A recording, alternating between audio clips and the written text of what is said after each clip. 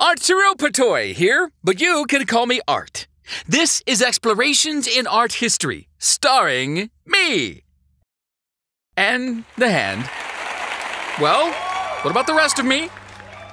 How embarrassing. People watching from around the world and I'm stuck waiting on some five-fingered prima donna. Oh, well, that's better.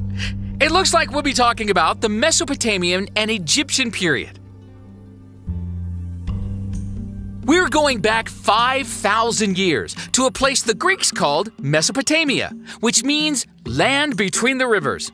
Those rivers were the Tigris and the Euphrates, which formed a fertile crescent, sometimes called the cradle of civilization. Oh, very funny. Mesopotamia actually refers to an area rather than a country. At different times, it was ruled by the Sumerians, the Akkadians, the Babylonians, the Assyrians, and the Persians. They lived close to the natural world, and like this lion that decorated the walls of the Ishtar Gate, their animal art was pretty realistic. Their human art, not so realistic. Both Mesopotamian and Egyptian artists stylized the human body. In Mesopotamia, they invented the first written language called cuneiform.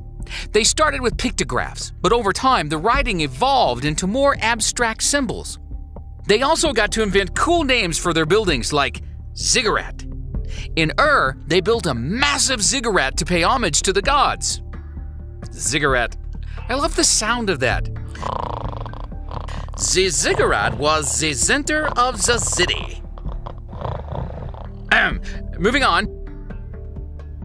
Mesopotamia may have started the civilization craze, but Egypt took it to a new standard.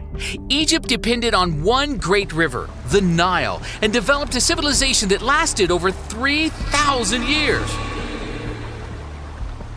When Tutankhamun became pharaoh, the Great Pyramids were already 1,000 years old, and it was another 1,000 years after that when Cleopatra held power.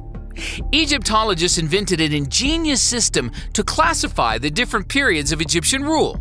There's the Old Kingdom, Middle Kingdom, the New Kingdom, and the Later Kingdom. How did they think of that? Interestingly, artistic styles never changed much over 3,000 years.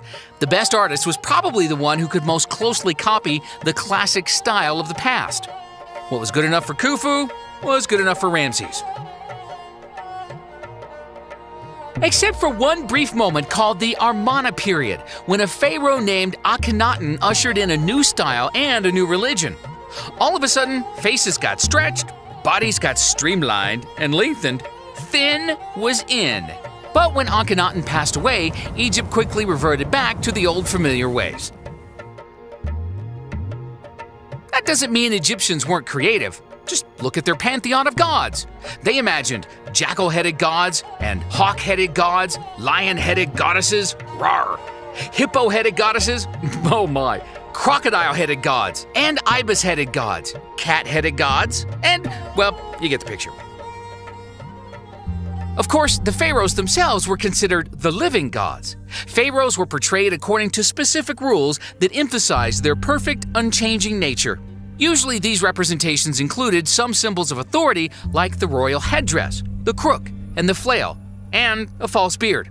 Even the female pharaoh, Hatshepsut, commissioned statues of herself with the false beard to reinforce her position of authority. Oh, attractive.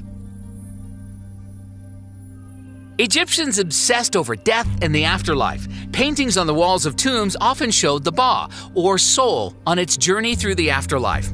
When an Egyptian artist painted a figure, every body part was shown from its most recognizable angle.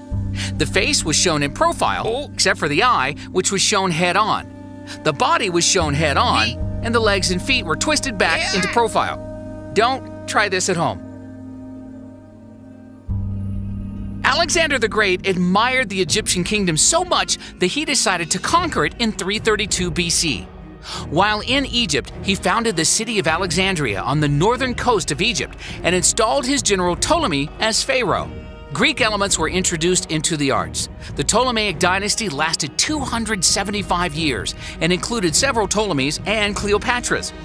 The most famous of these was Cleopatra VII, whose son, Ptolemy XV, was the last pharaoh of Egypt.